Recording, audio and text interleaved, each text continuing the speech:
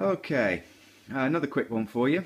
I'm doing a bit of biogas production, or I'm testing what you can do with biogas.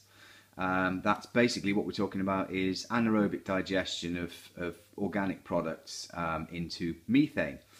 It's used a lot out in Africa. There's a lot of guys in this country who are starting to do a bit with it as well.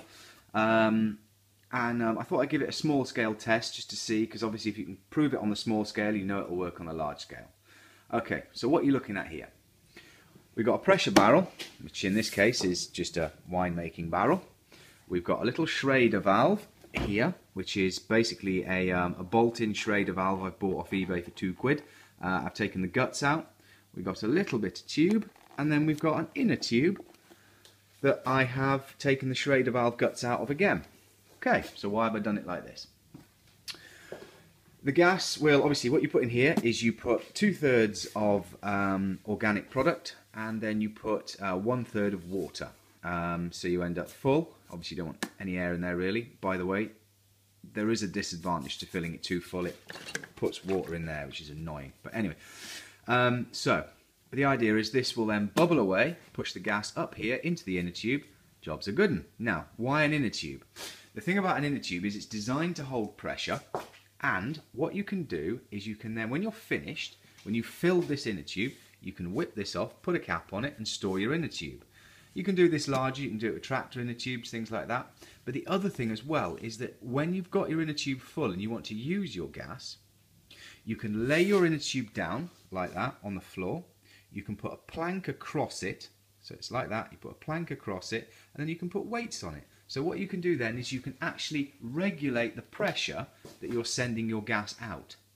So you can use the inner tube as a storage vessel and also as a pressure adjuster. Okay, what do they use this for? They tend to use this for, well, all I've seen out in the African things, not that I've been to Africa, but on YouTube, all I've seen is mostly for cooking. I wouldn't advise sending this through some form of other gas appliance because you might do yourself no favours.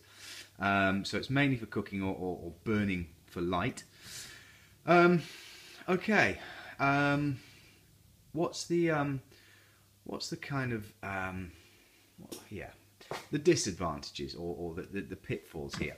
They don't like to be cold. This the barrel itself, if your products in here are too cold, it will not produce gas, it will not ferment, it likes to be warm. Too warm, you kill the bacteria, so it wants to be below, you know, silly temperature, so it wants to be around body temperature, ideally, pretty much like to get it going with wine. The other thing is that you really, quite often, I mean, this isn't grass clippings, but imagine if you were using grass clippings, there's not really much in there to start off the reaction.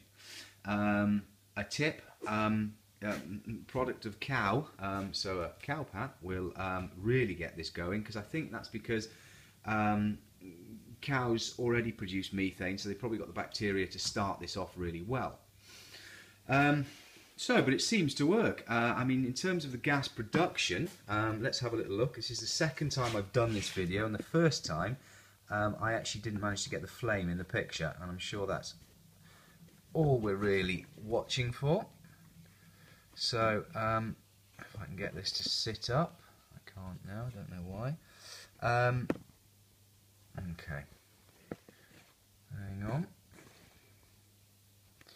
Alright, we'll do it like this.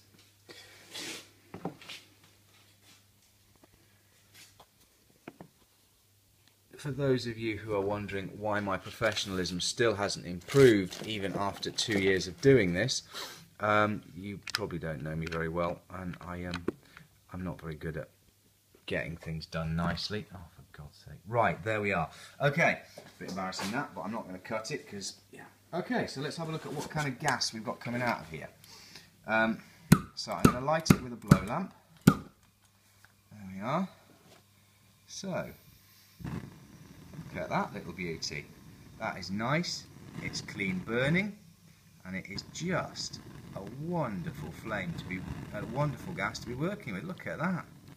So you really do end up with, and I hope that has actually caught on camera, you really do end up with a decent product from nothing. I can kind of see why I can kind of see why they do this, because really all you need is a barrel and an inner tube. So for those of you who are looking at, you know, off-grid or small-scale projects, this is pretty cool. Proof of concept's there.